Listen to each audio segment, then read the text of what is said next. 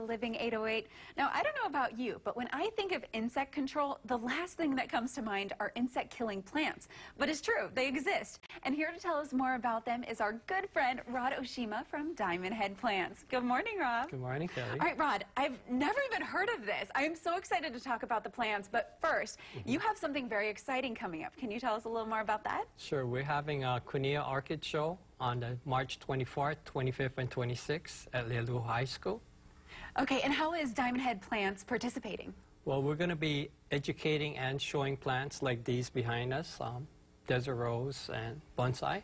Okay, wonderful. And the event, when is this all happening so that no one misses out? Okay, it's the March 24th, 25th, and 26th. Okay. So next weekend. Perfect. And then what about the timing? The time is 9 to 5. Okay, perfect. And not only are you doing it at Leilua High School, but you also have an opportunity for folks on the Windward side to get a hold of plants as well. Correct. And it's the same days. Can you tell us more about that one? Right. It's the Windward Orchid Society show at Sam King Intermediate. Same hours, 9 to 5, and basically have displays on orchids and plants for sale. Okay, so is it more to purchase plants or is it more to actually learn about them? Actually, it's both because, you have professional vendors there that'll explain to you how to take care of the plants, and also you can purchase them. Okay, I love it. Perfect. Okay, so we got to talk about these pitcher plants. I've never heard of insect-killing plants before.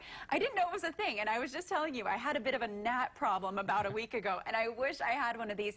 So tell us exactly what they are. They're called Nepenthes or pitcher plants. The local people are starting to call them mosquito plants. Okay. And they're indigenous to Southeast Asia in the jungles.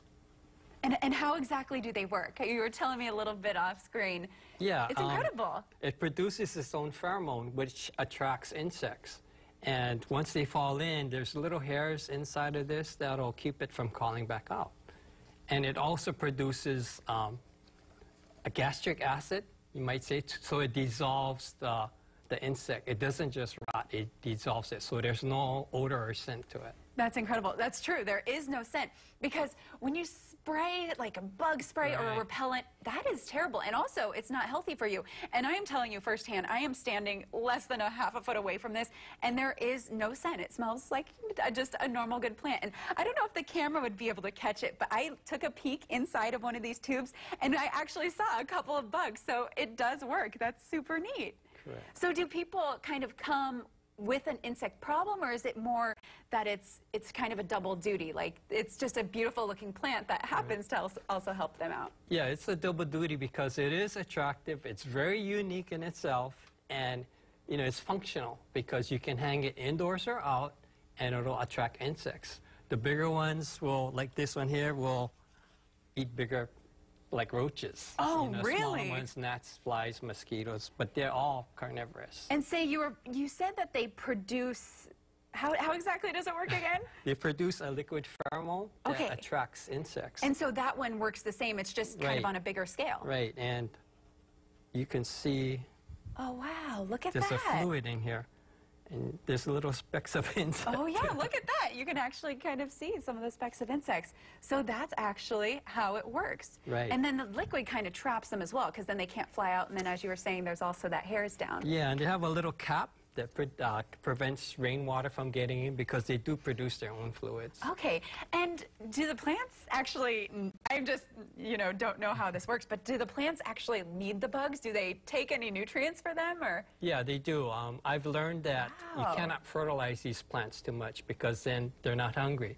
When they're hungry, they'll produce all these little pitchers, That is incredible. My mind is blown right now because I have never heard of this before, but that is very neat. So if you want to learn more about this, about the plant, and also pick up your own, again, you're not going to want to miss this. It's going to be coming up on, again, can you remind us of the dates? March 24th, 25th, and 26th. And there's the 2 locations as well. Leilua High School and King Intermediate. Okay, perfect. Thank you so much, Rod, for joining us. We're going to have all that information on Living 808. Make sure you head on over to our Facebook page and on over to KSLN2.com. All right, well, we've got a lot more coming up on Living 808 that you don't want to miss. Stay with us. We'll be right back after the break.